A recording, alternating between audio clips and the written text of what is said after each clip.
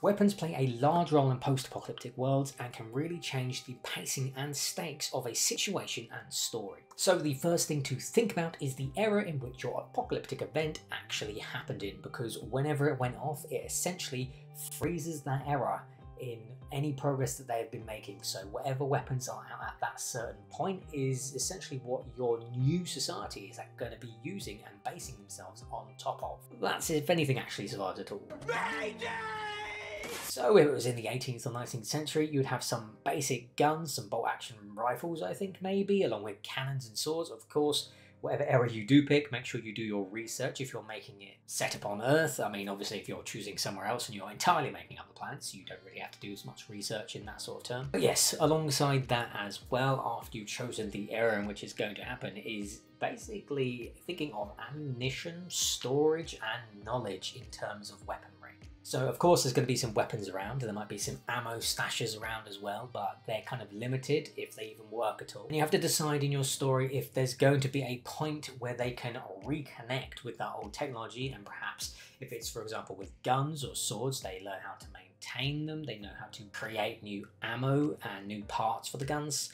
And you know, this could either be through trial and error, or it could be because they found books and educational materials from like way back when. Or on the other side of it, you can have sort of an altered path because of the apocalyptic event that happened, which sets the future or that new generation down an entirely different avenue compared to how the older world was actually going ahead. And of course, these new avenues open up the sci-fi aspects where you can have a play around and get creative with new weaponry, which for myself, I like to sort of research cutting edge technology and then just have a sprinkle of sci-fi into it, go and develop my own ideas from there.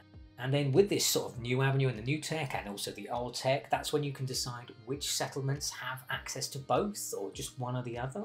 Perhaps one settlement only has a certain type because they developed it, or perhaps they only have the knowledge and access to certain things in that area. It could be raw materials, but essentially you've got to think about sort of the important role that weapons play in post-apocalyptic societies, because things tend to be a little bit hostile, and perhaps the people who are in charge of maintaining and repairing these weapons are actually the bad actors themselves and aren't very nice people.